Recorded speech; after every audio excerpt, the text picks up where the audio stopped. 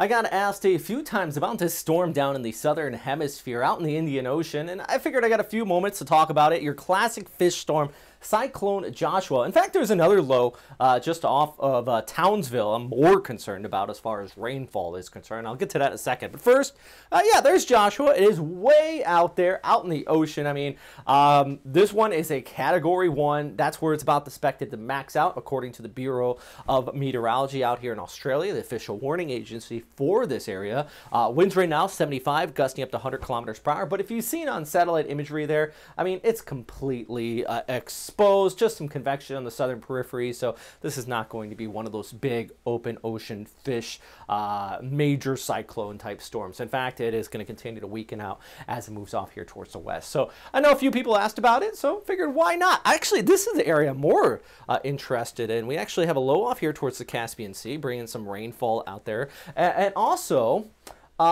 this guy, just off of Townsville, as I mentioned, that's going to start to come on shore as we go ahead here in the Sunday over towards Monday, bringing showers from Townsville down towards Bowen as well. In fact, I think Bowen's going to see the bulk of the precipitation because you're kind of on the right side of that flow pushing on shore before it starts to hit some of the hills a little bit inland and starts to really kind of weaken out. Not expected to become a cyclone, but more of a low pressure area. And if we're going to talk about southern hemisphere storm systems, this one definitely having more of an impact on a broader population. So that's a big thing I do want to mention here. So Bowen, you're definitely going to be seeing the heaviest precipitation, less than 50, probably about 30 to 40 millimeters there. So here's your main points with this forecast. Joshua is a fish storm. Northwest Australia, though, or I should say northeast Australia, seeing some heavy rainfall, but the heaviest will be out there near Bowen on the right quadrant of that low pressure area.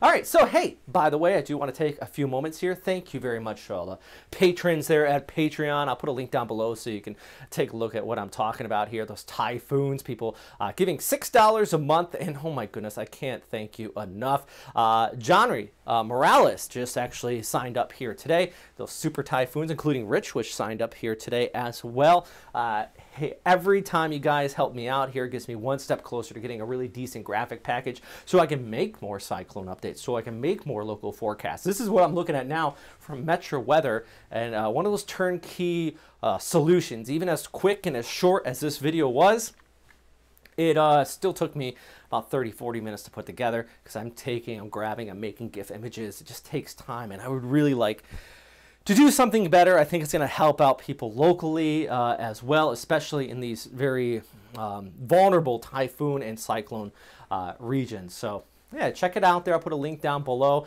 If you don't have money to give, you know, don't worry. Just subscribe. I really appreciate that. You can follow me on Twitter, Facebook, Instagram. I even post some stuff on TikTok. But yeah, Cyclone Joshua, a classic fish storm pulling out there into the Indian Ocean. Stay safe out there, guys.